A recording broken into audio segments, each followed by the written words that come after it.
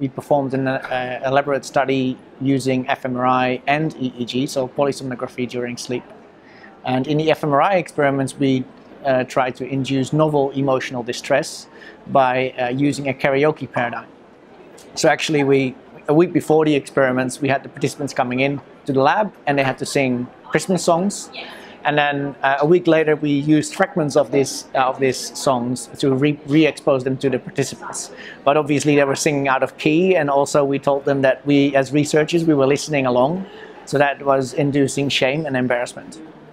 And so then, during subsequent sleep, we measured their polysomnography using EEG, and then after sleep, we just repeated the same experiments. So then we could assess whether the re-exposure to these same emotional stimuli would show an adaptation with respect to the limbic circuits, and then assess whether any sleep variables in the middle could explain that overnight decrease in emotional responses. What we found is that the total time that people spent in the REM sleep periods was predictive of the decrease of the amygdala response.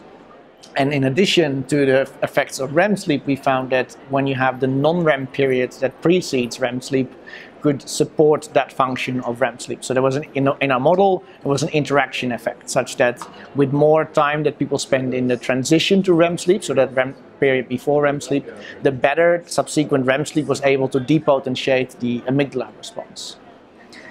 But also very importantly, we showed that with more arousals during REM sleep, we saw the inverse. So there was an inverse interaction effect, such that with more arousals during REM sleep, the less REM sleep was able to depotentiate that amygdala response. And so, so the first part is very nice to understand the fundamental processes behind emotion regulation, but especially the last part with these cortical arousals, it's a very interesting point with respect to clinical samples, because in our samples we also see an increased number of cortical arousals in insomnia disorder, and also the literature shows that cortical arousals are very abundant in other psychiatric disorders such as post-traumatic stress disorder or depression for that matter. We found that supporting effect of non-REM sleep. So most of the previous literature finds effects within sleep stages. So they kind of focus on one sleep feature and tries to elucidate that one particular effect. But by using this integral approach, which was actually quite new, we could find that there are interaction effects between different sleep stages. For future plans, indeed, I think it's important to assess in more detail what the fragmentation of REM sleep means and how it impacts the regulation of emotional distress.